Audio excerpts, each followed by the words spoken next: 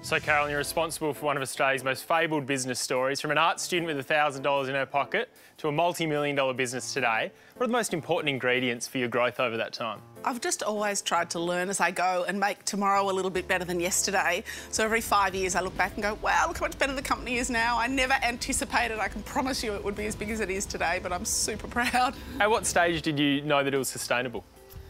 Oh, probably not until about 5 years in. If I could have given up in the first 5 years, I absolutely would have, but it wasn't like you could just go in and resign and walk away. You know, I owed money to people and I wanted to do the right thing, and I was getting my brother to siphon petrol out of my mum's car. I was doing whatever I could to try and pay the bills. I had to run to the bank every day at 4 o'clock to make sure that I got the checks in so they wouldn't bounce overnight. You know, it was really incredibly tough. So was that the motivation, the financial pressure, or was there something else driving you? Look, I think I was always driven by the pride, and I still am. So the fact of thinking, wow, could I make this a success? And if you think over 20 years ago, muesli was really daggy. Like, you know, I'd go to a party and they'd go, you sell muesli? Whereas now muesli is quite popular and quite trendy, and, you know, I just keep knocking on the doors, and eventually when I'd get it in, I'd be so proud. I'd go in, I'd put Uncle Toby's on the bottom shelf and a big thing of Carman's at eye level when no one was watching.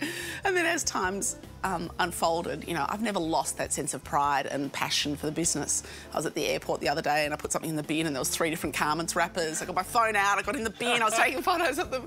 And I think for me that's what drives you. It's that purpose and that sense of pride in what you do. And you've got a young family. How do you maintain these energy levels? Well, I eat lots of muesli. No, you know, I've got a 4, 6, 8 and 10-year-old, and for me, I just try and be really present when I'm at work. You know, really the growth of Carman's has happened since I had my kids, and maybe step back and realise that I wasn't the jack of all trades and there was amazing people out there that could do things better than me. And how hands-on are you today in the business? Well, I would say not completely, but I'm sure my staff would say absolutely. Basically, nothing new would ever come through, whether it be product or packaging, that I haven't been part of. So that's the big piece, that I'm very involved in what we release and what our current range is tasting and looking like, and then also the packaging and how we're labelling something and down to the font. And, you know, today I'm looking at window shapes on muesli bar wrappers, and I will spend a long time talking to that team about that. But when it comes to kind of inventory or finance, I let those guys just go for it. You've had terrific success with the export side of your business. Yeah. What did you need to do to prepare the business for that?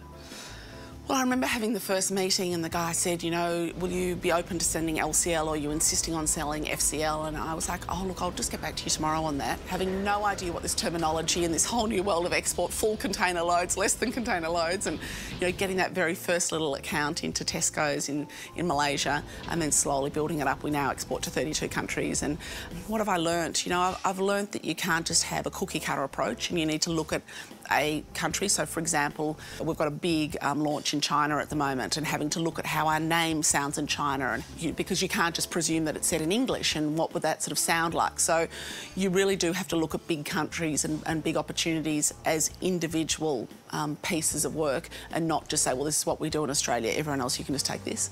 Looking over your business journey, you've obviously had huge experience. Your advice for other small businesses just getting started? I think at the beginning you just want to say, I'm going to start, whether it's a farmer's market on the weekend or whatever, I'm just going to put that first step to actually trying to make this happen. It doesn't have to be in a huge way, it just needs to be progressing from the idea to, can I make this happen? And then as you start progressing to think, hang on, maybe this has got some traction, really thinking, well, hang on, how can I improve? What can I do? Don't just put your blinkers on. How can I make it, like I said, better tomorrow than it was yesterday? What things do I need to do to work on making, you know, working on your business and not just in it? It's a terrific business story, and you look like you couldn't be happier. Thanks a lot for your time, Carolyn. Thanks so much.